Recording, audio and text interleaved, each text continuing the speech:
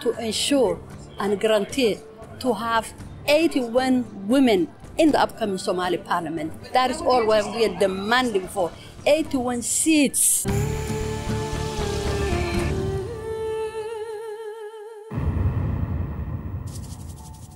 Asha Haji Elmi is a legislator in the Federal Parliament of Somalia and a peace activist.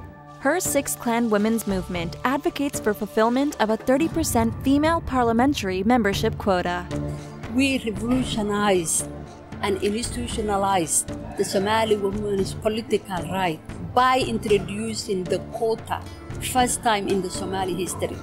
The international community, especially the US, has a lot of muscles. They can use their muscles if they are genuine to our cause.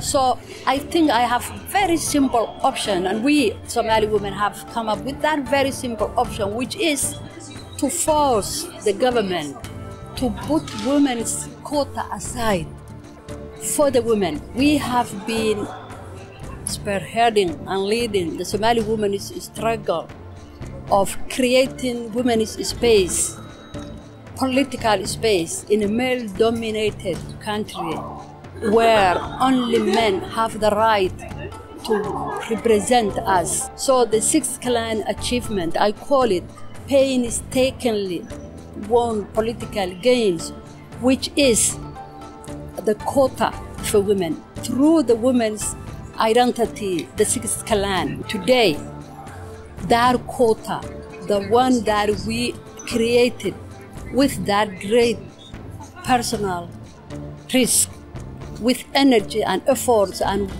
that revolution, let me call it a bloodless revolution, that bloodless revolution, the effort, the fruits from that bloodless revolution, which is the quota, is very much at risk, very much at stake.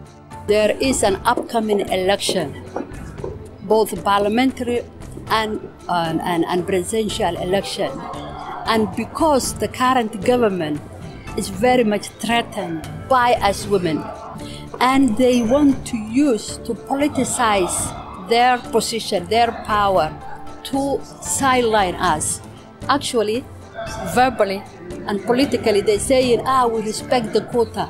But indeed, they are against the quota because the current leadership has a religious extremism background.